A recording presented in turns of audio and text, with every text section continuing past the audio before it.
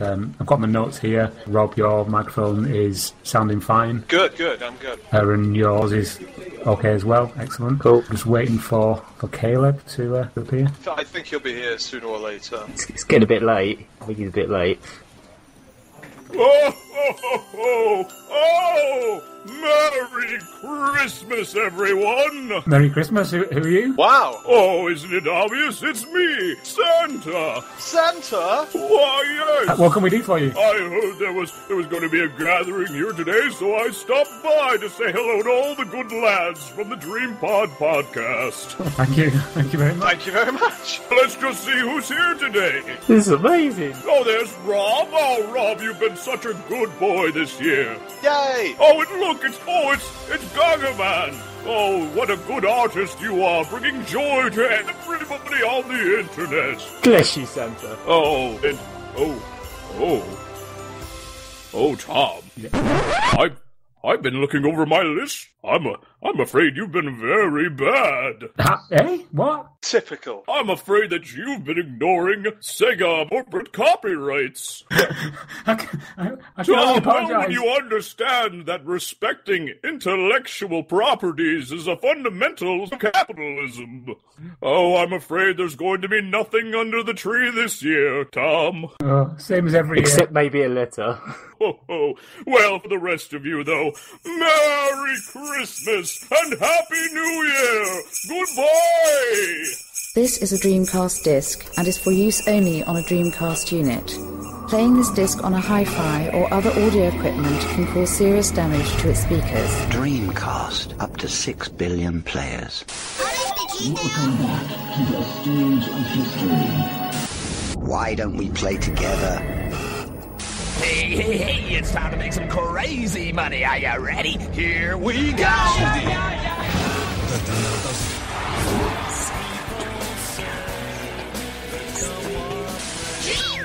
Please stop this disc now.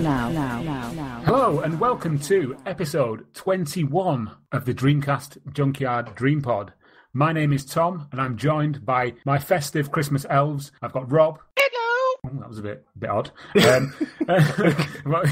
Aaron, the Gagaman Foster. Hello. And joining us all the way from very festive upstate New York, we have Caleb. Hey, Tom, how you doing? Not bad at all, thank you. Guys, it's almost Christmas. Are we feeling festive? Yes. Yes, I certainly am, yeah. Yeah, again, guys, I gotta say again, I'm sorry for being late. I hope I didn't miss anything. We actually had a guest appearance from Santa Claus. He mentioned something that we'll speak about later on the podcast. Yeah. Oh. Yeah, you'll be. I think you'll be quite interested in this, actually, Caleb. What you mentioned. Anyway, should we crack on and talk about things that we've been playing or things that we've bought in the last couple of weeks since we did our last episode? I'm going to start with you, Aaron. Have you been playing anything? Yeah. I know we're going to be talking about this a bit later on, but as soon as Res was announced for the PlayStation VR, pretty much minutes after I saw the trailer, I just had to whack the disc in and play it. Yeah. On the Dreamcast. Hey, speaking of that, I hate to interrupt, but did anybody actually download the I believe it's called the K-Res? The one that has the debugging software right on there. Yes. Yeah, and then I think you have to use the keyboard to turn the debugging software off, and it's got like slightly different music and stuff. It's got completely different songs in some cases. Yeah. Wait a minute, K-Res, is that something for the Dreamcast or the PC? I don't know what it is, to be honest. Dreamcast, it's a beta disc that someone leaked somehow. So yeah, obviously I was playing Res for quite a while, and I never actually realised there's like another mode in the game. Like I've always just played the normal play mode, but there's a mode called Beyond, which is kind of like an arcade mode where you pretty much just get one chance to go through a bunch of levels. And there's actually a few like unique levels in there, which I didn't even know existed. So I ended up playing the game for quite a few hours. So I've only ever actually managed to beat the main like story mode once. I tried again like this week, and I got right to the final boss, and as usual, it just absolutely pummeled me. I managed to level up my character right up to the like the baby or whatever it is, like the final level. But once I get to that final boss, like it just completely obliterates me every time. There's just this one section where they just shoot thousands of missiles at you, and I just don't know what to do. And I managed to do it once before, but like this time I got the bad end again. I've got to be honest, I've never actually completed it because I'm rubbish at games, generally as a rule. And I've only seen the whole game because when we had it at Play Expo Manchester a few months ago, Martin is absolutely brilliant at Res. And he just he completely like owned the game about 3 times, one after like in succession. Yeah, he killed it, man. Yeah, so awesome. I mean, we had a lot of people just standing there watching him play it, which was quite cool, to be honest. Yeah, I'm no good at Res. I'm crap. Yeah, anything else? Other than that, on other consoles, I've been playing a game on Steam called, and I don't know how to really word it, but the game's literally called for the Awesome. That's the actual name. If you're on Steam and you've got me on my friend list, you'll keep seeing in the week Aaron is playing It's literally just loads of A's. But basically it's a free falling score attack game where you're like falling through the sky and there's like all these floating buildings. Is that a sequel to another game with a similar name? Yeah, there's 2 of them. I think it's like an updated version of it, but it's got a very similar name. I think it's pretty much the same name, just a different subtitle. It's a prequel called Zero. No, sorry. Something like that. But yeah, basically it's like a free-falling score attack game where you basically have to brush past buildings as you're free-falling and you parachute to the end. And it's actually really addictive. When you're like going past buildings, they call it kisses and they give you 1,000 points. And if you're like close to buildings while you're falling past them, you get like this beeping noise and every one of them's worth like 100 points and they're called hugs. So basically you're just falling trying to get hugs and kisses. And then there's like protesters that you have to flip off, give the bird. Sounds weird. And it's very odd, but it's kind of addictive in a kind of Nights into Dreams kind of way where, you know, you're just trying to get your best score on each level. Yeah. Where I grew up, kissing the pavement's not a good thing. And you don't want to do that. Another really funny thing that's actually a little bit Dreamcast related about it is there's all these little tips on like the level select, and when you click on them, it just gives you some random weird quote of some kind. But every one of them, you click on it, and there's a voice that goes, "Does anyone know where I can find some sailors? Hey, Mister, want to wrestle?" Just random Shenmue quote out of nowhere, just in the middle of the game for some reason. And every time you click on it, it comes up. It's not like the original voices from Shenmue. It's just like re-recorded. But yeah, that's just there. As a quick side note, while we're talking briefly about Shenmue, did you see the video that Adam Korolik put up with him and Corey Marshall lying on a bed? I saw the thumbnail. Yeah, I saw the thumbnail as well. They look very comfortable and intimate on that bed. Cool. All right. How about you, Caleb? What have you been up to? Well, I have run up zero with the Dreamcast stuff. I had a couple of heartbreaking eBay auctions. So no, ever since I got that copy of Giant Graham 2000, I have not had any sort of online shopping for Dreamcast stuff. And of course, around here there is no Dreamcast stuff in any of the shops. So yeah, I did my first crack at Pier Solar, and you know that game's really fun. Got a lot of neat visuals in it, and an interesting little RPG. At first glance, it kind of looks like it looks like it might be Chrono Trigger, but no, it's just the traditional Final Fantasy style battles and stuff. And it's got the little circle ring that's reminiscent of some of the now I always forget the name of that. The circle ring inventory from the games, and then it just blank in my head. There was many of them that had that, but I'm thinking of a certain one, and I cannot come up with it. Is it Turok 2? No. a lot of the first-person shooters like Tomb Raider and Turok had the circle ring thing too, but this is it looks specifically almost exactly like the ones from a game that I cannot remember the name of it. Ugh. Anyways, yeah, it's a very interesting game. Very happy to get it. In other news, I've been, just dicking around with the new beta of Don't Starve Shipwrecked, which is an amazing game. It's those games keeps on coming up with new ways to kill me, which is great. So, I thought I had everything situated, and boy, there's certain ways where you can just crash in the middle of the ocean and die horribly. So, yeah, it's very interesting. I really hope that Cappy's doing that one, so they're still working on the Don't Starve Together game, so I hope one of these days when that has a final release, we can all play that together, and that'll be interesting. And other than that, I have been swamped a little bit. That's why there hasn't been that many videos, because I had to work overtime, and oh god. I had to do a thing for Minions, and my God, I'm sick of that. God. You have to dress up as a Minion, did you? I did a movie. We have a movie license at the place where I work, so I had to do a showing of Minions, and my God, that place was just full. And it's like, oh boy, was it double billed with Frozen? No. I mean, I did Frozen had a big thing too, but this was actually bigger. We show really nice movies, but yeah, of course, Minions is going to be the most popular one of the year. So that's what I've been doing. And what about yourself, Rob? Yeah, it's been quite a good sort of week and a bit for me in terms of games. Are you out of the desert? I'm out of the desert. It's funny. As Aaron said, as soon as the Res bombshell, it sort of pushed me. It was like finally someone putting the gun to the back of my head. I'd been dallying around with Res on Dreamcast for a fair few months. Because I don't own a copy, and I really wanted a copy, but it was one of those games where the price was constantly preventing me from pulling the trigger. Yeah. But as soon as the Sony event happened, I was like, you got to do it now, because if you don't do it now, you're never going to pick this up, basically, because the price will just keep increasing exponentially now. Yeah, it'll be Shenmue all over again, won't it? It's going to be Shenmue all over again. Oh, yeah, definitely. So I immediately went and bought Res. I've still not got it, but it is on its way to me. And I have played Res before, so it's going to be very satisfying to get that back in the system. Rob, is it the PAL version or the Japanese one? It is the PAL version. Nice. Okay, I have the Japanese one. Yeah, so have I, because the PAL one is just kind of, it's out of my price range. But the Japanese one I got from a guy who is on Twitter as the Retro Hunter. I don't know if you know him, Ali Hogg. He's quite sort of well known in the retro collecting circles that I move in, and he sold me the Japanese version for, I think it was something like a tenner or something, so that was really good.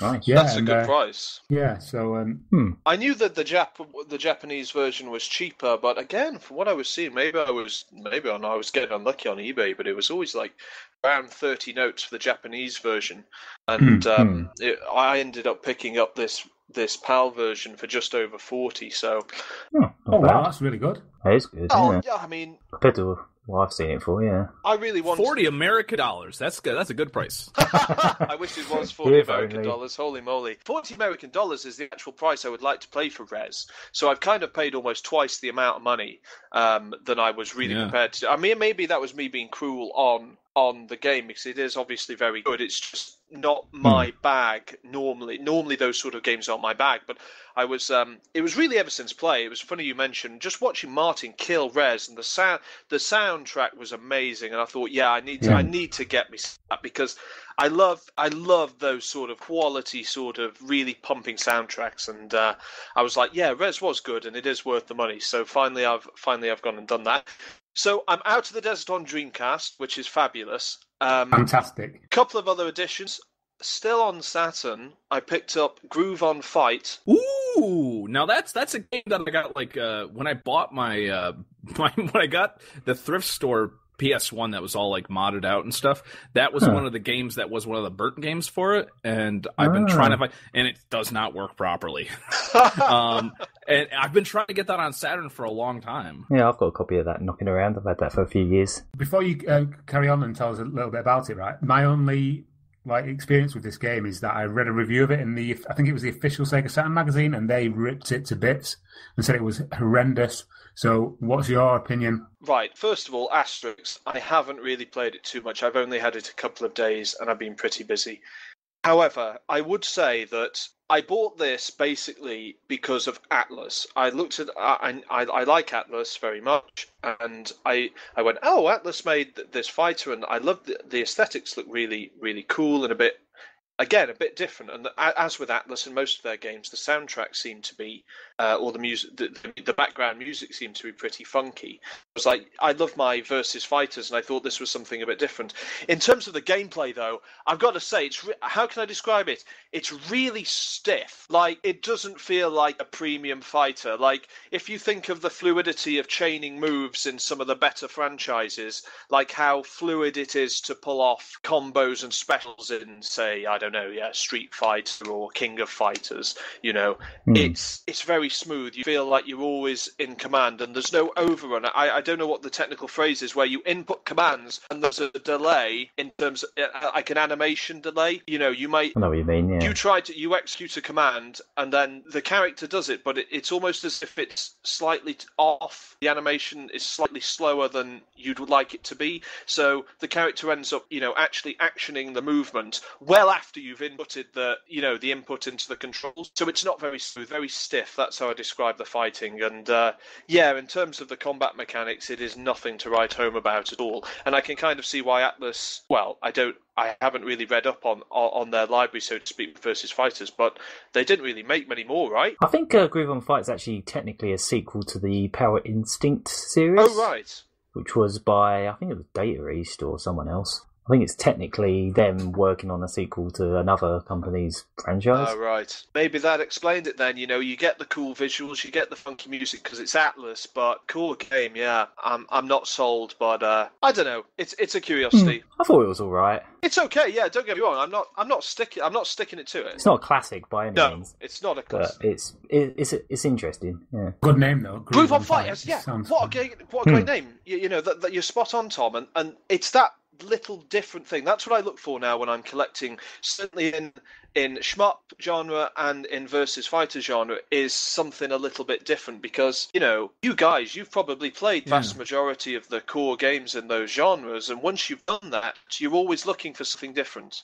And when I saw this, I thought it was something different, and it is. It's just not. It is, as Aaron says, it's not a classic. Last thing, because I know I'm taking up stupid amount of time. I got Fast Racing Neo on Wii U. Ah, okay. Martin, again, let's name drop him. He basically he was like, Fast Racing Neo is really cool. It's like F-Zero X, basically, with a bit of hype out visuals thrown in. It's on Wii U. It's tenner, blah blah blah. You know, it's worth pick up. I hadn't heard anything about it.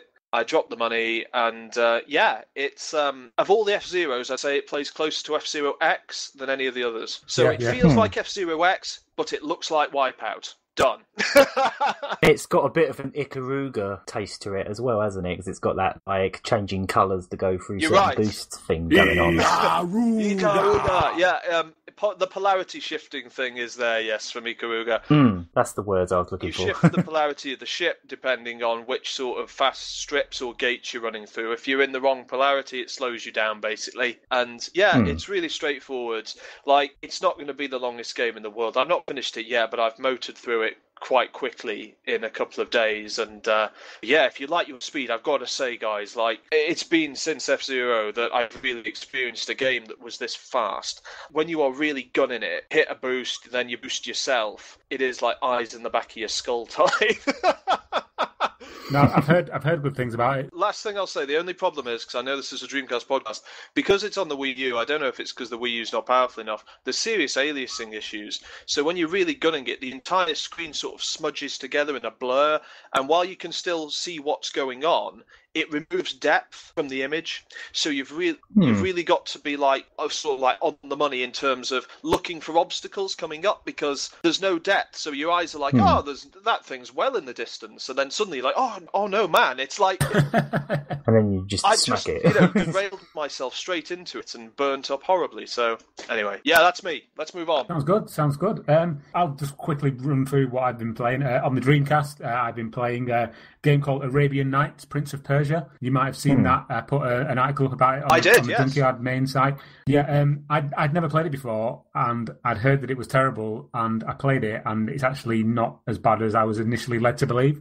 So that was quite cool. I actually prefer it to all of the Tomb Raider games I played on the Dreamcast. Just for people who might not have seen that, what's it closest to in terms of other games? Like I say, it's probably closest to Tomb Raider, like Last Revelation or something like that. Chronicles. It's a 3D action adventure. You know, imagine Prince of Persia in 3D. It's full of instant death situations where you're just like, pick this up. Oh, wait a minute, I've just been crushed by a rock I didn't know was going to come and crush me. Stuff like that, you know, it's really annoying, but helpfully you do get quite a lot of save points throughout the levels. So it's just a case of reloading and going, right, trial and error, basically. When did they redo the Prince of Persia with the time-travelling rewind mechanics? PS2, wasn't it? Yeah, PS2 GameCube era, with Sands of Time. Yeah. So Yeah, so this one came out before that, obviously, but it's like seen as like the final game in the original Prince of Persia trilogy. Oh, so right. Prince of Persia 2, and then Prince of Persia Arabian Nights. Did the original chap have anything to do with this then? I couldn't say anything about the development of it or anything like that. I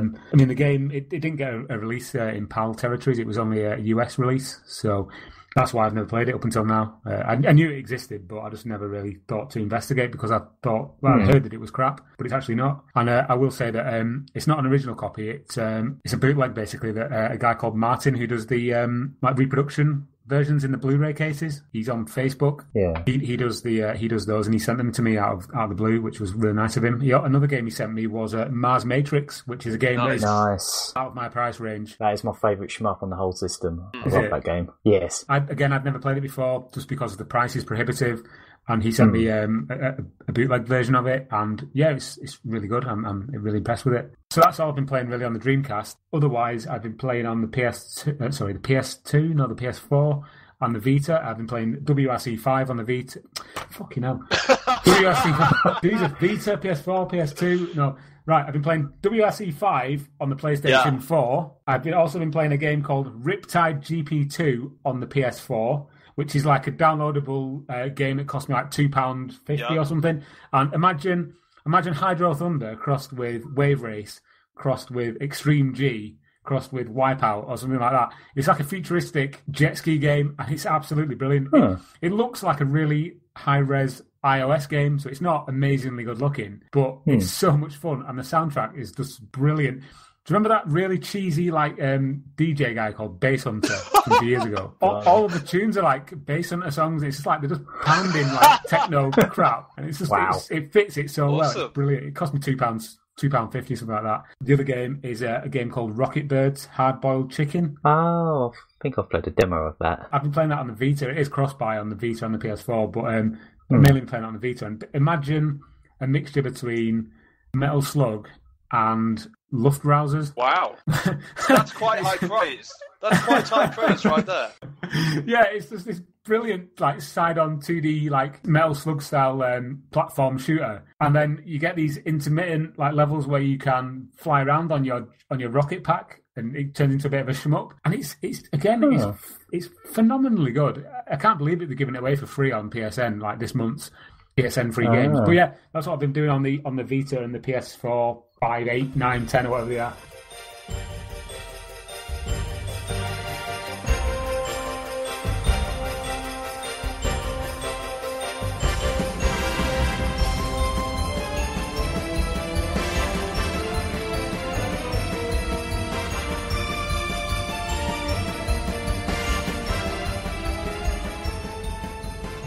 Anyway, guys, let's move on. One thing I just wanted to quickly mention before we go into our first proper topic is I had a message on the Facebook group from a guy called Joe Douglas. This is going back to something that Caleb was talking about earlier on with Pier Solar. He said that he had the Mega Drive version from Watermelon, and his Mega Drive broke, and he then went and asked Watermelon if there was like a ROM of the game so he could play it, through emulation. He basically got told no, and his only option is to rebuy the game again, like for what he says is going to be $70 Australian. As you can imagine, he doesn't think that's entirely fair. So he asked, do we think that if you buy a game that you should have access to the ROM as well? I think there should be a return policy of some sort where you can send them your game and they clearly see that it's broken game and they can send you another one. Mm-hmm. But I don't think you should be able to have access to a ROM just because you buy a physical copy of the game. Now, if you want to go through the work yourself if you want to actually create a ROM from a physical game, I don't think there's anything that should be able to stop you from doing that. Because it's your own property, you can do what you want with it. But there's the people that actually make the game are under no onus whatsoever to actually provide you with a ROM of the game. Because that's very unfair to them, considering how much money it costs to produce those carts, and how much business they might potentially lose if ROMs are just available for people to have. Yeah, because if, in that sense, if a ROM was available, then who's to say that the person getting the ROM just couldn't put it online? I'm surprised that he didn't talk to Watermelon Games and say okay, so can I just get an RMA?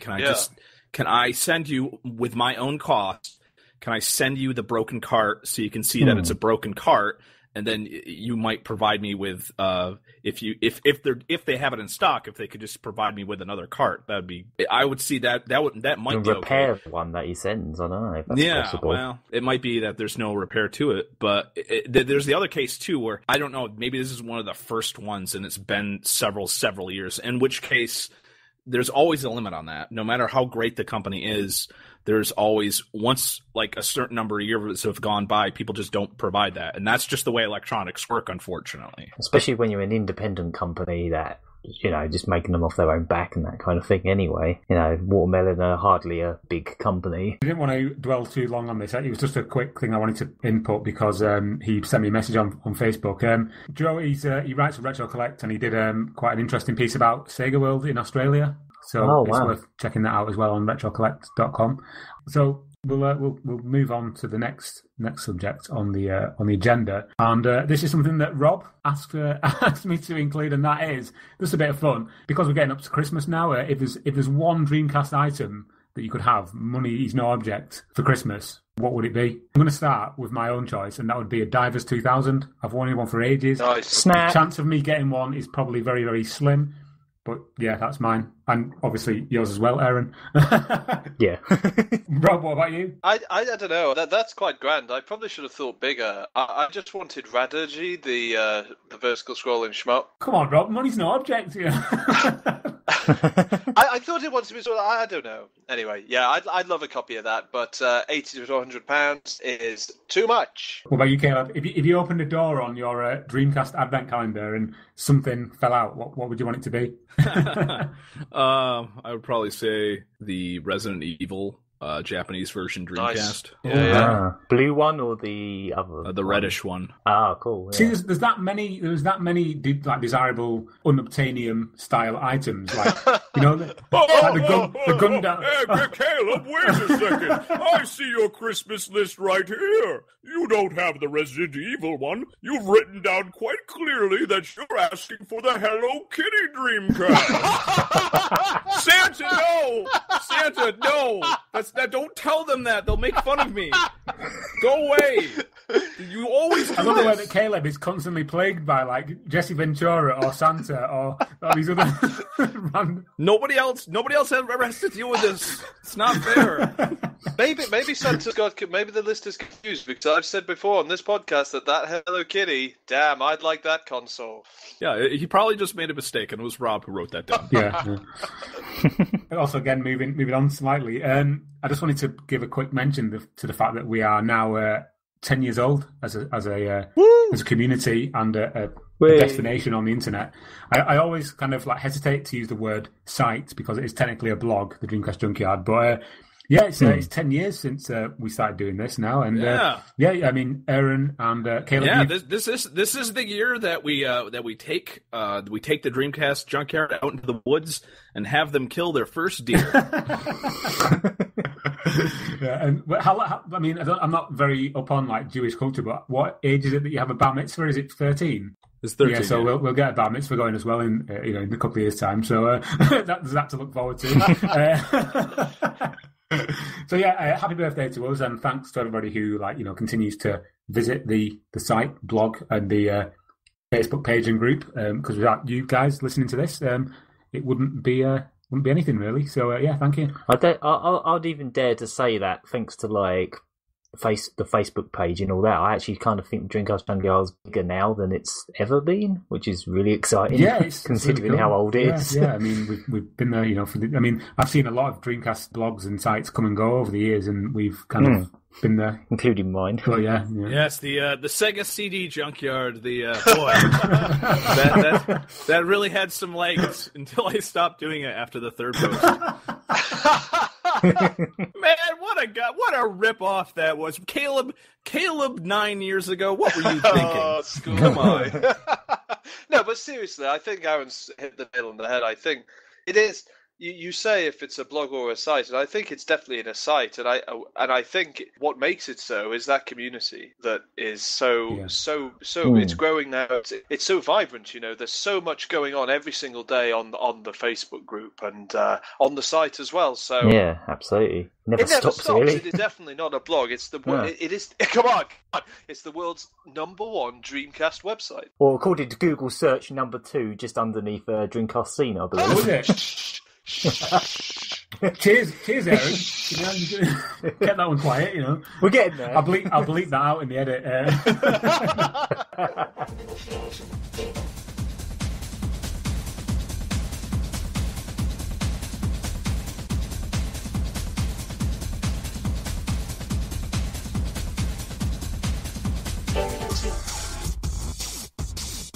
Let's move on again. Something we briefly touched on earlier. Probably too much, actually, to actually warrant this to be its own section, is that Res is coming to the PS4 with VR support. You probably already know what we think collectively. I think it's going to be pretty good. I listened to I think it was either the Giant Bombcast or the Beastcast, one of the two. I know they're from the same website. Yeah, Giant Bombcast, that would be, yeah. They spoke about, obviously they are professionals and they got the chance to use the VR headset with Res and all signs point to it being pretty phenomenal. There's a couple videos on YouTube of them playing it, so you can actually see. When they showed it on stage and they had the creator of Res on stage with that big light up, fully vibrating suit that he was wearing. They actually got to wear that as well. So they were playing the game with this suit that vibrates your entire body. Can I say something about that suit? I watched that exact same video, and have you noticed? I could totally understand it. I mean, it looks an amazing addition, right? But did you notice how it's like vibrating pads on the arms, on the legs, like on the chest, and then there seemed to be a massive one on the crotch? They know what they're doing. Res has that effect. Yeah. I mean, this is the same game that came out on the PS2 with just a straight up vibrator. As in like a sex toy vibrator, or no, it was just like a little thing that connects into the PS2 that just rumbles. Oh right, because people keep saying it comes with a vibrator, and I'm thinking of like a dildo or something. Well, it's not exactly a dildo, but it may as well just be a basic vibrator. Even the way there was like a Japanese commercial for it where they just have like these two guys with just their pants on sweating while they're holding a vibrator. It's just weird. I need to Google this. It just doesn't. Yeah, you have to see that commercial. Yeah, I know some people have done tests on that. So basically, do you know if this version is going to have the same thing that the 360 version had, where you can get like a bunch of controllers and they all like kind of vibrate? Oh yeah, that was another thing they did, wasn't it? Because yeah, they had like you could plug in like 5 controllers and then potentially just strap them on different parts of your body.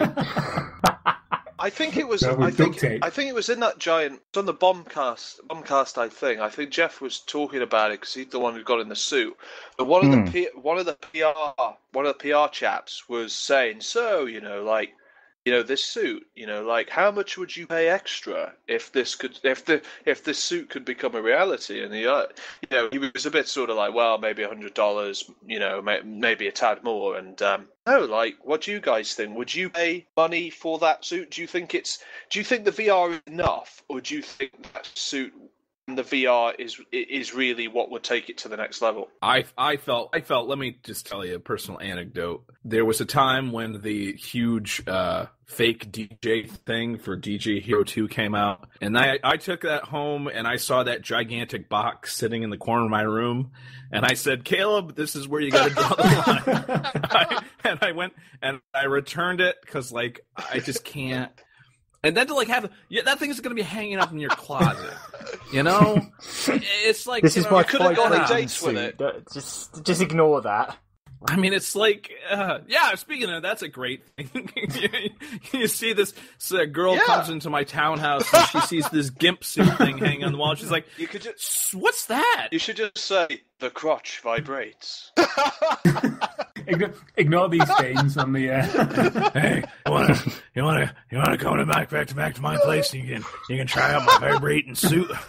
I got a vibrating suit you can try out. Seriously though, from a VR point of view, I mean, the closest I suppose I can say that I've experienced it is when I played TXK at Play Expo with the Oculus Rift on, And that really did take it's TXK's Tempest, and that basically did take it to a new level. It was amazing, it was very immersive, and for what I saw of that from the Res trailer, that seemed even more sort of all around you. This is a product that's failed in the past. I'm not sure if in the UK if this is released, but I believe it was Mad Catz or some other people. There was several different like vests and stuff you could buy that supposedly had force feedback. Yeah, and I can't imagine the technology is going to be much. That came out in the UK. Yeah, and I know, and none of those sold very well at all. Yeah, on the advert, it was like, "Oh, feel every punch," like, and it was like, "Yeah, it's not going to be that real. There's no way it's going to be that good." It's not going to physically injure you. Yeah. To answer your question, Rob, I don't think I'd buy a vibrating suit for Res, to be honest. Would this game make... You've got a PS4, Tom, I know. Would this game make you buy a Samsung Gear VR Oculus Rift style add-on? And how much would you pay for it if so? Well, the PlayStation VR itself is coming out. That would be perfect. Yeah. Even when it comes out, depending on the price, I will be interested, but I might just take a bit of a step back and have a look at what comes out for it. I've never actually tried one. I would have to see. I'm a guy. I don't have a very strong prescription in my glasses. But I would have to see how it worked and see if I could use it without my glasses, or because everything that I hear is like, if you have glasses, the VR things aren't going to work that great for you. Just on that subject, I've used an Oculus Rift, and they do have interchangeable lenses that you can change, for your kind of... They're not prescription, but they are as near as damn it to, to what your glasses strength may be, because they ask you when you're trying it. So you can change those. Is there a game where they slide all the different lenses in and go 1 or 2? 1, 2. 1 or 2? I wear glasses all the time, and when I played TXK with I think it was just a standard Oculus headset, there was no real issue at all. The glasses weren't being pressed into my face or anything, and it didn't seem to affect... There weren't like blind spots in my vision where suddenly it all went fuzzy. So no, wait, I remember I actually did try out the Virtual Boy back in the day, and it was actually Family Picture Day. And my family got super pissed at me because I was like, they had it at a display case, so I was like playing it for like it must have been 90 seconds. And when I left that thing, there was that big red mark on my forehead where the thing, like, I was looking into it. And my family was super pissed at me. It's a good look. You've got the telltale lines of the broken dreams of the Virtual Boy.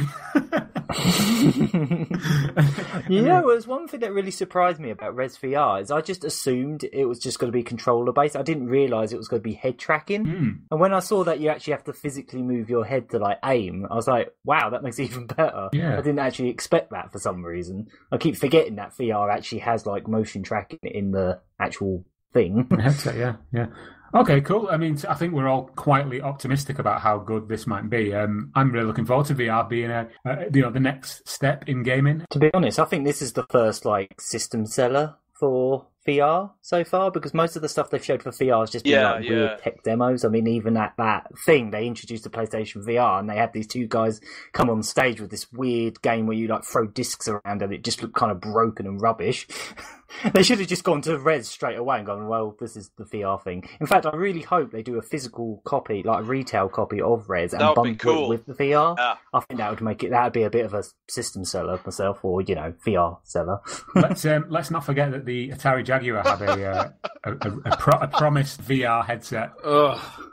Jeepers, you're really reaching any opportunity to bring up that Jaguar. Can you imagine Club Drive in VR? Oh God, I'd rather not. You two could imagine you are a square car. I don't want to imagine it not VR, let alone VR. Jesus.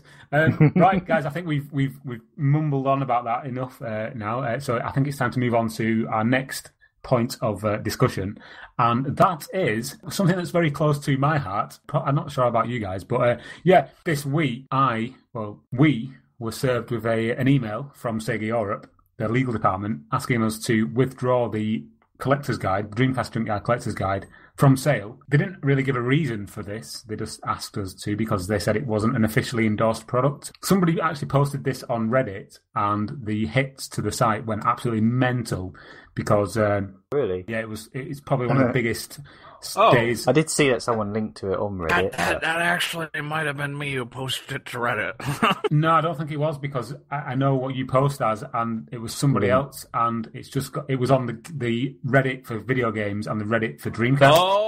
Oh, okay. Yeah, no, I only post on the Reddit for Dreamcast because Reddit's a bunch of jerks who won't let me post anything on the Reddits. Not only that, somebody put it on the Assembler Games forum, and thank goodness that one of the privileged few on Reddit that can actually post stuff about video games on anywhere else except for the few places that I post. Thank God one of those high and mighty people managed to post the story. Yeah. I mean, and so it has got quite a lot of attention. And I mean, I have withdrawn the book because I don't want to get sued by Sega, because at the end of the day, I'm just me. I'm not like some kind of multinational corporation.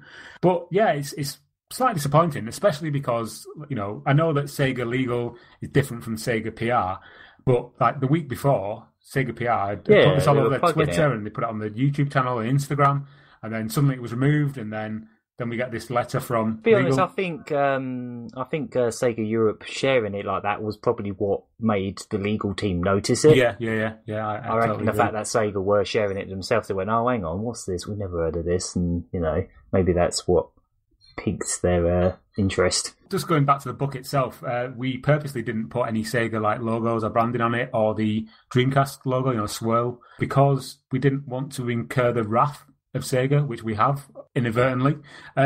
It's amazing how many kind of experts in copyright law and other subsections of law and legality kind of pop up when something like this happens. But before this email was actually sent, nobody had any issue with it. I mean, Sega themselves didn't have an issue with it. Peter Moore's got a copy. He tweeted about it. He did, yeah. Peter Moore actually said he thought it was really cool. I thought, if anyone knows if this is legal or like I'm breaking any kind of rules or not, it would be Peter Moore. You know what I mean? And he said, yeah, it's really cool. Thanks. Man, that'd be a knife in the back. That'd be a knife in the back after if he sent you that tweet back and then immediately sent a note to the legal department. Take him down, boys. Release the hounds. You get this website, you take them down. Take them down right now. I just got the picture of, do you know like Monty Burns in The Simpsons has that army of lawyers? Peter Moore just turns around and goes, take him down. Yes, sir. The thing is, he's actually a scouser, and he'd be like, take him down, like, hey. I'm pretty sure he doesn't actually talk like that, but that was my Scouse impression. Sorry if I've offended the entire city of Liverpool. But yeah, it's just a strange one. I can't really say too much about what's happening with the guide. It's not available anymore for sale, just because I've respected the email that Sega have sent, and so withdrawn it. But it's not the end of the road for the guide. Yeah, the guide is in, let's say, it's in stasis at the moment. It's in suspended animation, and I'll just leave it at that for now. We all heard what Santa said at the beginning of this podcast. Like, we're old, we're all... Oh, wait, Santa was here at the beginning, too? Sorry, Caleb, we didn't say... Yeah, Santa arrived before you did. Oh, actually, yeah, no. After he left something. Let me see. Oh, no, Cole again. All right. You and Tom. Both Cole. At least you got your coal early, I suppose you could just go out and buy yourself a massive present. Buy yourself a Divers 2000. Oh, yeah. Or a vibrating red suit. Or both. Or I could make my own vibrating red suit. This is getting quite dark. The point is, look, I'm just trying to say that, we understand, we're grown-ups, we understand copyright. Well, we don't understand it, we're experts, but we understand why copyright exists and why these legal teams exist. And I think they have every right to ask us to stop. I personally didn't see this coming. I thought that it was clear that this wasn't an official item, but I guess legally, it's not clear enough, I suppose. Yeah. Well, rest assured, the next version, he says with a question mark at the end, will have It will be clearly marked that it's not produced licensed by Sega Holdings Limited, or in any way, shape, or form official. I like the idea of actually using the font from the start of the Dreamcast boot up and then just stick "not" in text. I still want there to be a speech bubble from the Dreamcast girl, just saying that like this is not an official thing. And the point is, I think Tom, you mentioned it before, that if you were one of those lucky few who bought that first edition, then its desirability has just gone right up. When the updated book comes out, you can actually add a little section that has a little checkbox, original version of That's a good idea, actually, yeah. or something. Yeah. It's like, and put a big capital R next to it. Yeah, I've had quite a lot of emails from people asking like how they can get one, but unfortunately there are no more left.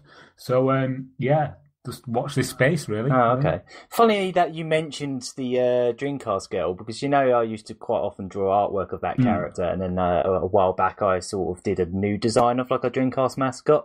That was actually kind of the reason I did it, because I'm thinking I might want to put that on T-shirts or something like that, and I thought obviously I can't use the one from the manga, so I sort of redesigned, made a new character that's based around the Dreamcast instead. I have my 360 controller that I'm going to be finishing up soon that has your official artwork on there that you didn't actually give me permission to put on a controller, but I did anyway. Maybe you can ask him now. Oh, right, okay. I'd like to see a picture of that. I didn't know you were doing that, to be honest.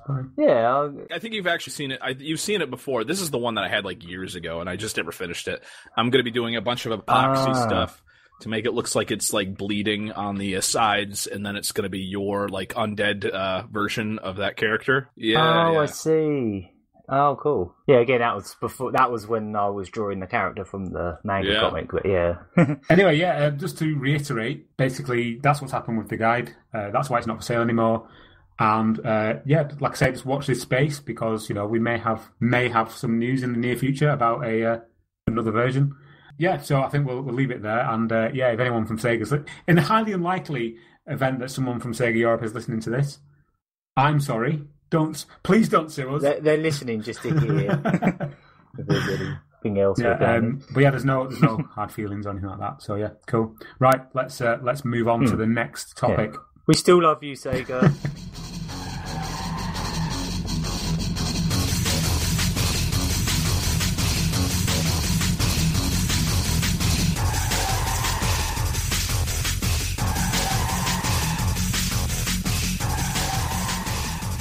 The next topic is something that is not a bone of contention, but something that I find slightly annoying. That is that same here. Online, the thing about the internet is that it is kind of like the Wild West. There's no real like law, or nobody polices it really. So people have got freedom of expression, which is great, but sometimes people come up with things that are a little bit stupid, if that's the right word. Basically, entitled. Yes, definitely. Entitled is definitely the word I was looking for.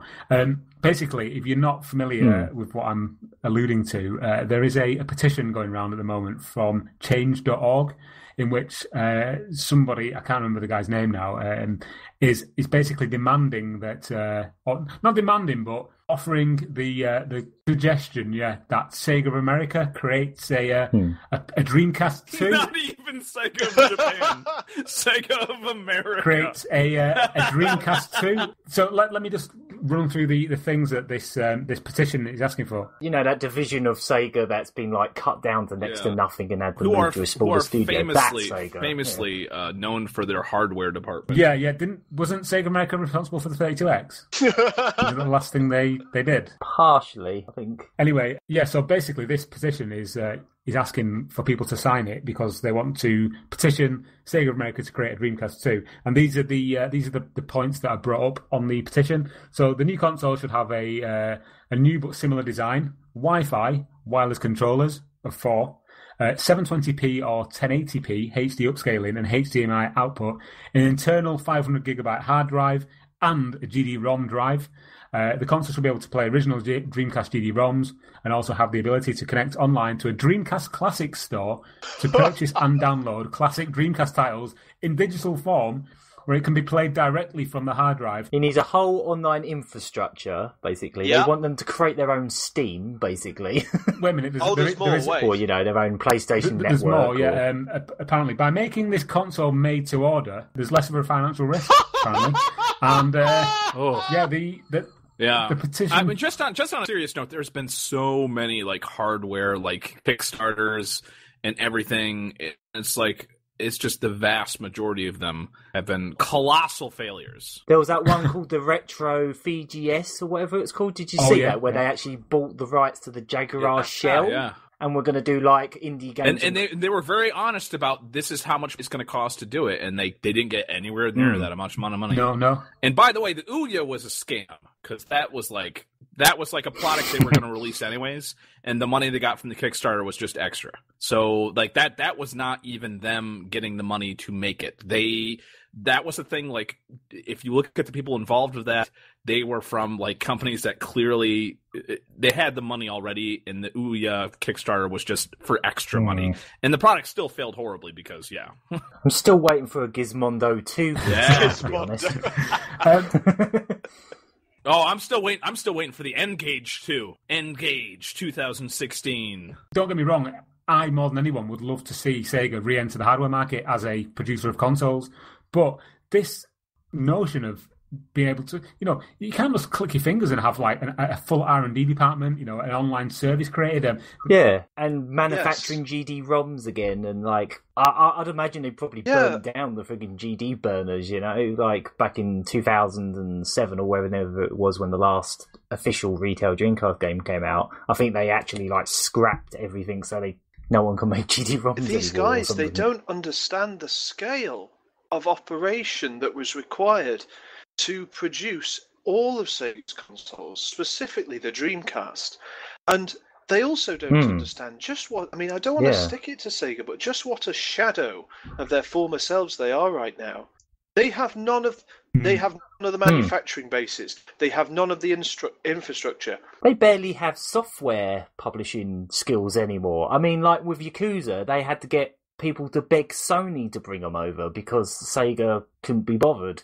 And there's just loads of stuff that they just don't really even bring over. There's so many Sega games that come out in Japan that we never get, like Puyo and all that kind of stuff. They just don't bother. I think the thing that it doesn't, I wouldn't say it enrages me, but it annoys me the most is look, this is not I'm not trying to be offensive to anybody who's done this, but people constantly send me emails saying, "Have you seen this petition?" Or they put it on my Facebook page, or Facebook wall, or tweet me, "Have you seen this? Have you seen this? Have you seen this?" This petition's been around for ages. Yeah.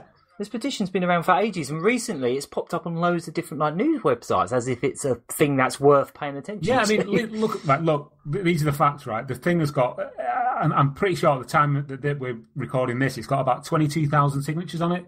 Now, if it had 22 million signatures on it, then you could think, right, 22,000 is nothing. It's peanuts. Nothing. Yeah, it's ridiculous. It really isn't. And it's fine to sign up for it, but it's just keep a little bit of common sense and, live in reality. There's a lot of people that say, oh, well, with emulators and whatnot. And it's with emulators and whatnot, we can have I don't know if you guys have it in the UK, but we have the new version of the Sega Genesis, where could actually play the old Sega Genesis games. And it's very expensive for a very, very cheaply made product, and it's not the sound emulation. And it's not that great of a product. But I mean, I think maybe some people see that and they're like, "Well, can't you do that?" It's well, yeah, but they're selling those on all these secondary markets and stuff, and this is a third party that basically got the license to do this. And the reason those things exist is basically someone designed a Mega Drive on a chip, so it's really cheap to make this little emulated Mega Drive chip. Even though there are Dreamcast emulators, the hardware that needs to run a Dreamcast emulator, it's not the hardware that you need to run one of those and have it run well. I mean, it's just hardest part is the discs because you can't run GD ROMs on anything but development kits or actual Dreamcast. You can't just buy a drive that will work in a PC. You can't run GD-ROMs on a PC, so it's not as simple as just sticking a disc in and it works. I mean, it's like I say, it's a nice idea, and don't get me wrong, if it was even slightly possible, I'd back it to the hill. Obviously, of course I would, but it's just a dream. You know, it's complete. And people who are actually getting confused between reality and, you know, what is a fact is fantasy. That's what annoys me. People are just going, "Ooh, Sega, make this thing, we'll buy it." But it's like, what? How do we? What are we talking about? You won't lose any money whatsoever. Think about the years. Well, no, you can in fact make a thing. It's not possible at this point to make this That's thing. The point, right? I think this makes me feel sad. Actually, I can understand why it makes Tom feel angry, and sometimes it makes me feel angry. But it makes me feel sad because I think these things, and it's not just this one. It's for all these sort of petitions you see. They come from a position of love, essentially. And the problem is, though, you can't bring it back. It's like when somebody dies, you can't bring them back. It's like it worked 10 years ago. It's what you just said. It's like it won't work now. It worked. Well, it didn't work then. It barely worked in the first place, and it certainly won't work now. And it's just really sad. I understand. I'm with you, Tom. I would buy one of these machines, but it's not financially viable. I personally think 10 years down the road, when software catches up to everything, I think you would easily be able to buy like an emulated thing that looks a lot like, you know, but you'd be able to run it on another piece of hardware. I don't think people are going to invest a lot of money. And again, maybe eventually the software will be cheap enough for people to be able to buy, you know, like but again, it's the GD-ROM reader and stuff, you know? That's the worst part. That's the hardest part. Just one thing I wanted to say as well is that, you know, there are emulation devices out there. There's things like the JXD, which can run Dreamcast ROMs to a certain degree. They're not great, and they are in no way playable. It's in some cases. It's not 100% emulation, like, you know, accuracy. But yeah, as Caleb said, maybe maybe in 10 years' time, when like technology is at a stage where it's so much more ahead of what we've got now, that, you know, a chip on a PCB can emulate a Dreamcast and a PS3 and everything else that you throw at it. But as it stands now, I just think it's a nice dream, don't get me wrong, but it is literally just the dream. And demanding this and having this kind of this air of entitlement. It's not helpful. You know, a petition with 20,000 signatures on, it's going to get it. The closest thing, what they should really be asking for, rather than this, is for them to just continue porting Dreamcast games to the current digital services that exist. I mean, they started doing it. They started doing stuff like Jet Set Radio, Sonic Adventure, all that kind of stuff. I agree. They just need to do more of that, I think. I think that's the closest you're going to get, you know, to that whole idea of having a Dreamcast Classics store. Just put out loads of Dreamcast games that they can, you know. You're right. Obviously, just the first-party ones that they have rights to. Why on earth would you build an entire another hardware platform when your core remaining strength is the software, and there already exists bountiful hardware platforms that can play that software? You'd be mental to create another piece of hardware. But Rob, it's they're making them to order, so there's no financial risk. People don't understand how. Yeah, a digital download store for people that need order this system. Exactly. Yes. Yeah, I personally didn't see Grandia 2 coming to Steam. That's something I thought was never going to happen. Yeah. That's what I mean. Stuff like that's going to eventually come back. You know, the companies are going to go, oh, look, these games, we've got the code for it, we might as well put them out so people can play them again. Yeah. SNK, they've done, it's 25 years anniversary, I think, and they've just done some humble bundle. Oh, yeah, I got that. Exactly, that. And loads of people have got them. Including some that are classics on Dreamcast, like Mark of the Wolves. That's how you do it. Yeah.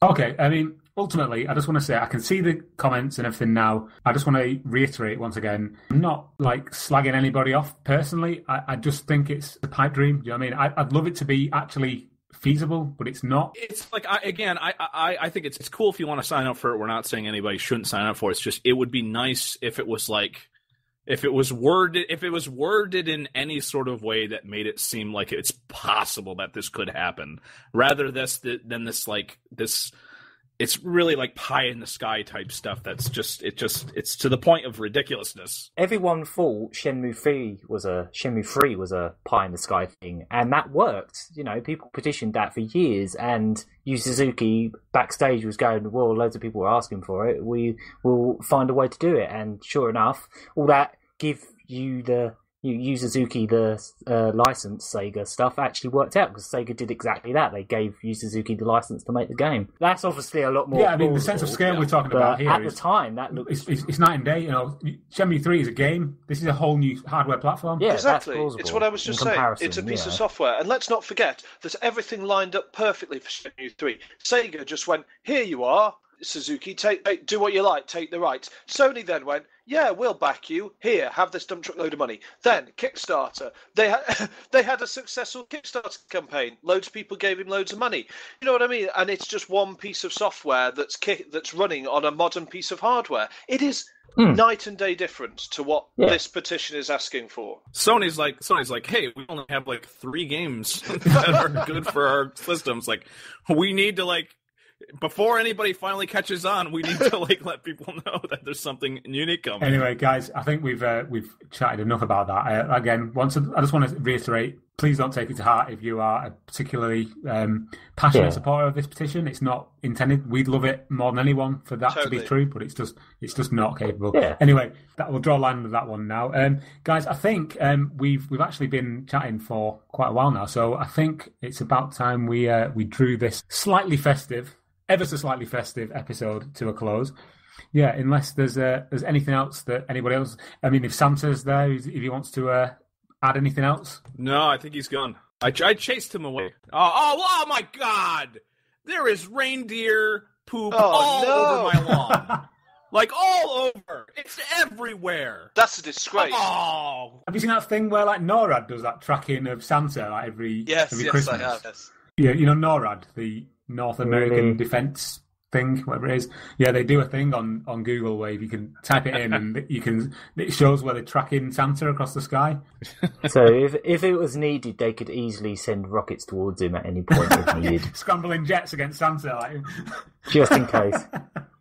Anyway, right. Well, that'll probably do it for episode 21 of the Dreamcast Junkyard DreamPod. You can find us on Facebook at facebook.com/the Dreamcast Junkyard.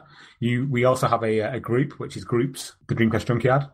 And we have our main site, which is www.thedreamcastjunkyard.co.uk. 10 years old this month in December 2015. We are also all on Twitter. Well, the Dreamcast Junkyard is on Twitter at Sega Junkyard. And we're on Twitter individually. Rob, you're on Twitter at... Nicholas J. Aaron, you are on Twitter at... The Gagaman and Lucky Hit Series. Caleb, you're on YouTube at... I'm on YouTube at Blandco. Blandco. And I'm on Twitter at Tom Lee C. And all it remains for us to say is we hope you have a fantastic Christmas and a great New Year, and we'll be back soon. If anyone sends you an email asking you to sign a petition for a Dreamcast 2, probably ignore it. Or sign it just for the hell of it. Yeah, thanks very much for listening. And we'd like to say, thanks for supporting us in 2015. Can we say very Dreamcasters? Does that work? I'm not sure that works, to be honest, Rob. I'm not going to lie to you. But thanks very much for listening and supporting us in 2015. We'll be back in 2016 for even more of this kind of crap. So, we hope you have a good Christmas, and we'll see you soon. Bye. Goodbye. See ya. Merry Dreamcast! What the fuck was that? Dreamcast Christmas? Please stop this disc now.